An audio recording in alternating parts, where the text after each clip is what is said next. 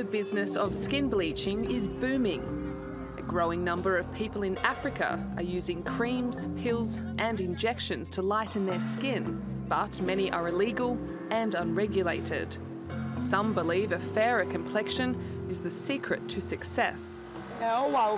This particular cream is okay because if you use other creams, you might get sunburnt. Since I started using this cream, people have been complimenting me.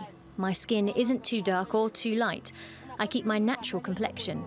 The products reduce the body's production of melanin, which gives skin its colour. Globally, the industry is worth about $20 billion and is expected to grow to $31 billion by 2024. Ghana has one of the fastest growing markets in Africa. From the poorest to the middle class and to the rich class, a good number of them bleach. In my last research, I found out that when you go to the marketplaces, 6 out of 10 bleach.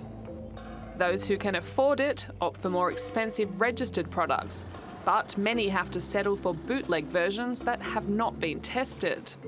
These products contain high concentrates of hydroquinone and mercury. Long-term use can cause skin cancer and have other serious side effects, according to medical reports. We now see this massive trend of increased use, particularly in our teenagers and our early 20-somethings. You start to affect not only the upper layers of the skin, but you also affect the deeper layers of the skin to such an extent that at a particular point the whole process becomes reversed. You get much darker areas of the skin, and eventually the skin is destroyed to such an extent that only laser surgery or resurfacing surgery becomes the answer.